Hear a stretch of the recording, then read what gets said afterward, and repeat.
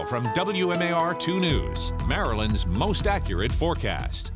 And we're tracking rain chances that are going to be increasing over the next few days. Now, tomorrow's not going to be that bad. I think it's going to look gloomier than it actually is. The clouds are going to be the big story, but there are going to be a few showers and there could be a brief wintry mix north and west of the city. And then by Thursday and Friday, I think we'll actually see ample rainfall. That'll do some of the yards some good as we have not had measurable rain in 14 days. Here's that system right now, and you can see a large system it is, bringing showers into portions of Illinois, stretching all the way down into Texas. That's going to be lifting eastward as we head into the day tomorrow, and that's where our rain chances come from. Here's the 7 o'clock hour, and notice not a lot of moisture here, and that's why I'm saying this isn't going to be an overwhelming event. Lots of cloud cover out there, a few flurries out north and west of the city as we get closer to lunchtime.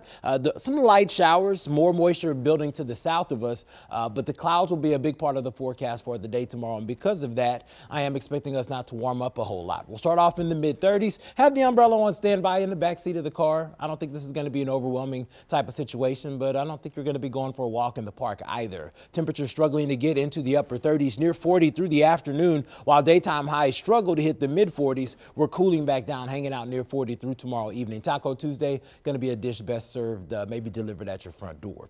Heading into St. Patty's Day, clouds will still be part of our story here. The flows at the surface will shift. We're looking at a southeasterly direction, and that's going to bring in some milder air, getting to the 50-degree mark by 12 o'clock.